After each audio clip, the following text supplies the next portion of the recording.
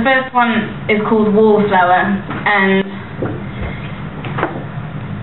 maybe you'll recognize yourself in it, or someone you know.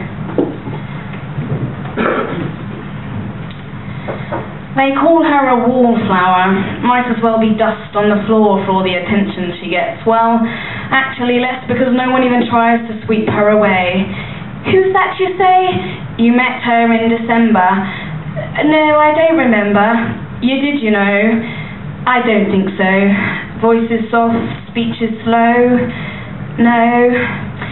She's invisible like, well, invisible things, figures unseen, fleeting shadows in the doorway, disappearing down the hallway. A trail of shivers is left even by ghosts, yet she evokes no feeling or response. And her name is...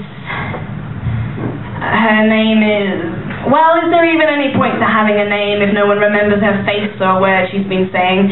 Is her existence worth anything at all? Is there a place for her in a world that ignores the small, the weak and the humble, a world that despises the timid and the mumblers? Perhaps it'd be better if she'd never been born, never had to face the scorn of the bold and the brazen, the rude and the cold and the damned impatient.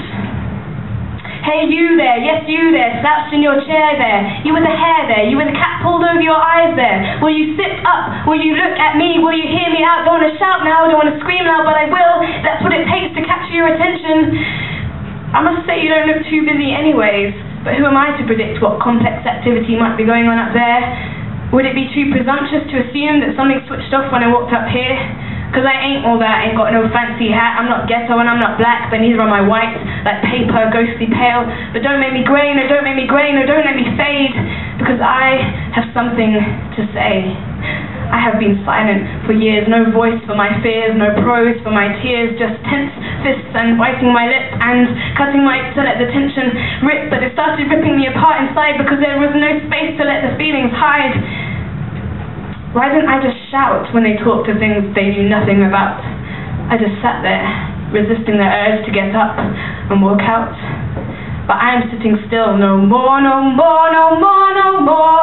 And I am staying silent, no more, even if what leaves my mouth is unrefined, is raw. A lifetime of words wrestle within me, threatening to burst out of every pore. I ain't gonna fight, not gonna raise a fist, because war solves nothing and violence is not what I'm here for.